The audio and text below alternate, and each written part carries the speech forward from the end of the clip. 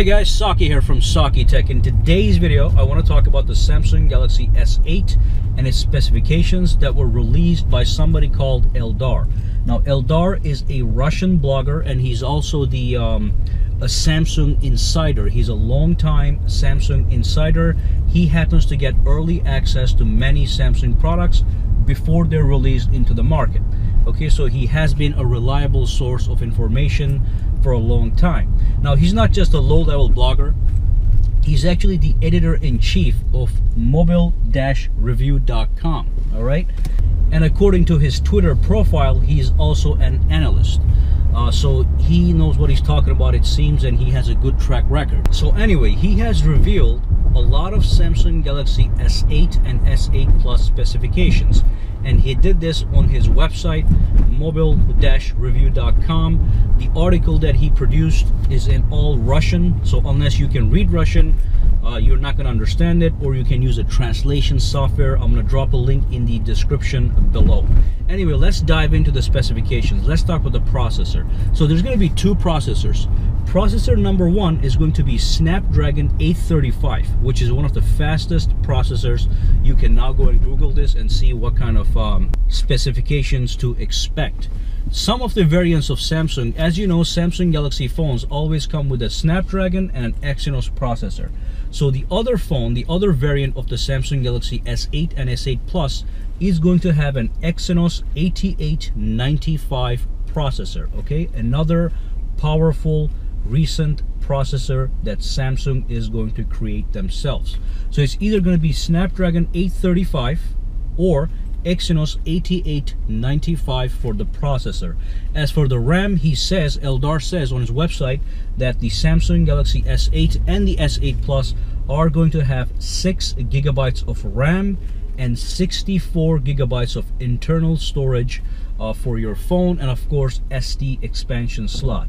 Alright, so those are the main specifications that he has revealed. He also confirmed that the phones are not going to be any bigger than the S7 and S7 Edge, but they're going to have bigger screens. So one of the screens is going to be 5.7 inches and the other screen is going to be 6.2 inches on the same form factor, same size that we have for the S7 and S7 Edge, which is fantastic. Okay, we're going to get beautiful, gorgeous, improved AMOLED displays on small phones. And of course, he has said that the phone is going to be running Android 7.1.1 Nougat. Alrighty, and what else he said was that the battery capacity on the S8 and S8 Plus is going to be similar, almost the same as the S7 and S7 Edge.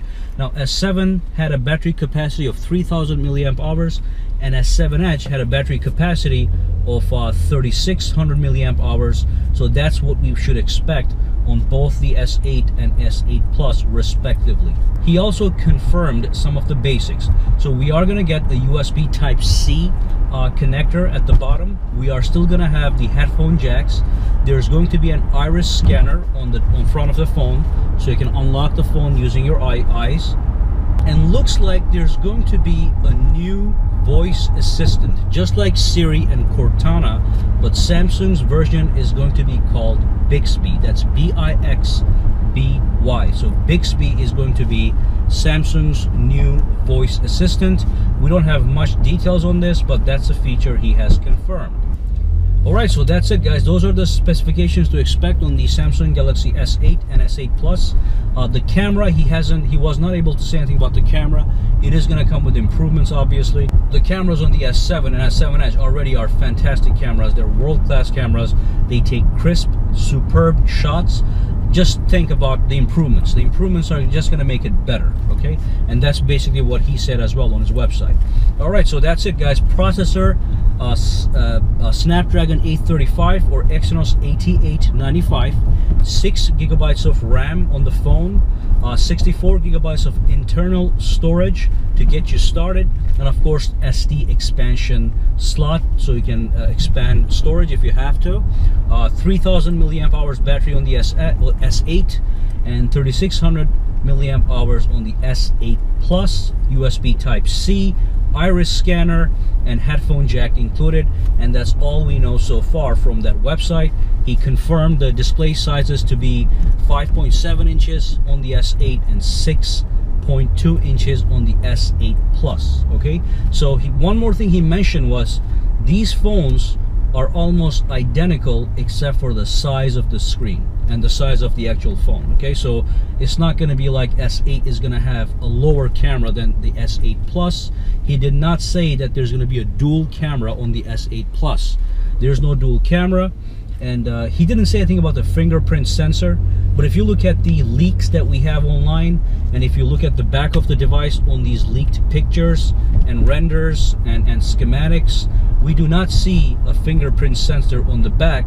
So I highly anticipate that the fingerprint sensor is going to be in the front, built into the display.